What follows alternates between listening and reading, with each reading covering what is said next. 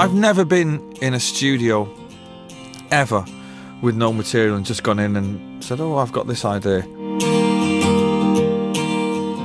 To go in the studio and set the amps up and just, yeah man, we just went in and just fucking played, you know, whatever was all, that's not art. That's, to me, that's not art. That's just fucking about. To me, art is writing it and rewriting it. To get from a point of playing the first chord to listening to it at the end, there's got to be some kind of emotional journey between you and the song. It can't just be like fucking 1,000% inspiration. It doesn't work like that for me. 1, 2, 3, 4.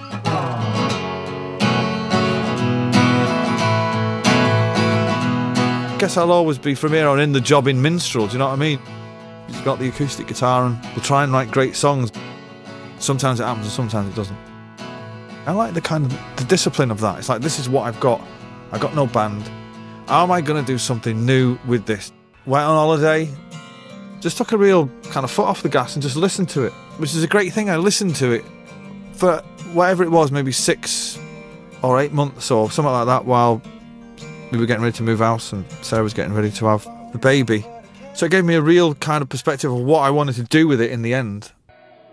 Somebody said to me, have you got a song called If I Had a Gun?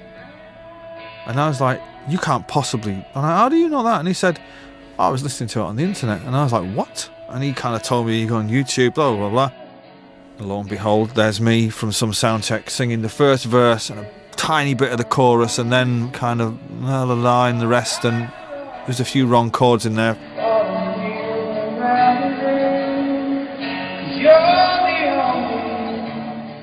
Unbeknownst to me, there's kind of kids in there or staff recording them on their mobile phones.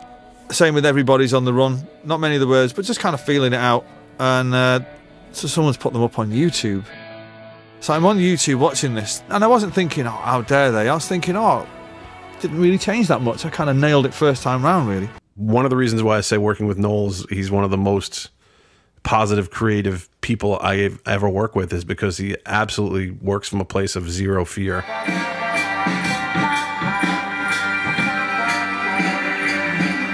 I've listened to a lot of the Kinks, and particularly the Village Green era. The sound of it is one thing, which is just incredible, but his style of songwriting and his different styles of songwriting is amazing.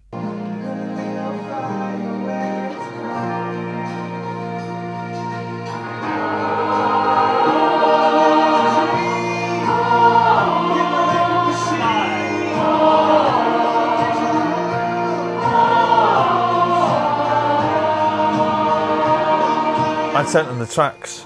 They give you a call and say, well, we've got choir practice on Tuesday. We've done some stuff. Do you want to come up and listen to it? And you're like, all right. You go to somebody's house, it's a kitchen in Crouch End. It's actually someone's house. There's actual fucking pets in this house and kids watching telly. There's about 20 or 30 people. Well, the full choir can't come tonight because, you know, blah, blah. There's just going to be a few of us. So I kind of, oh, we've got the chair for you here. And then they start singing your song, you know.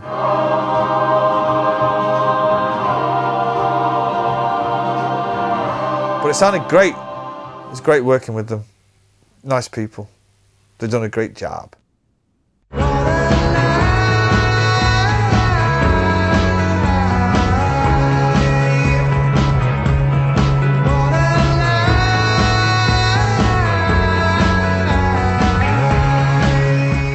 So I booked a studio immediately in Dean Street. There was just me and a guitar, and I brought a bass. No drummer. Kind of got a drum machine out and we done the drum pattern. Can anybody here play the piano?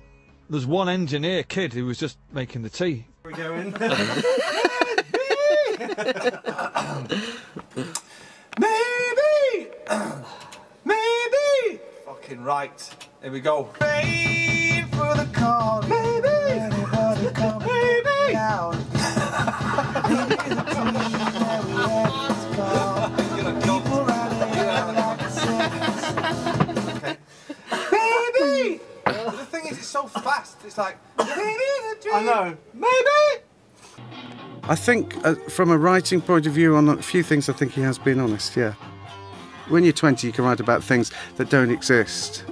when you're 45, you've got to write about things that mean something to you, and you've got to say something about your experiences. Or you can still make shit up. Who knows?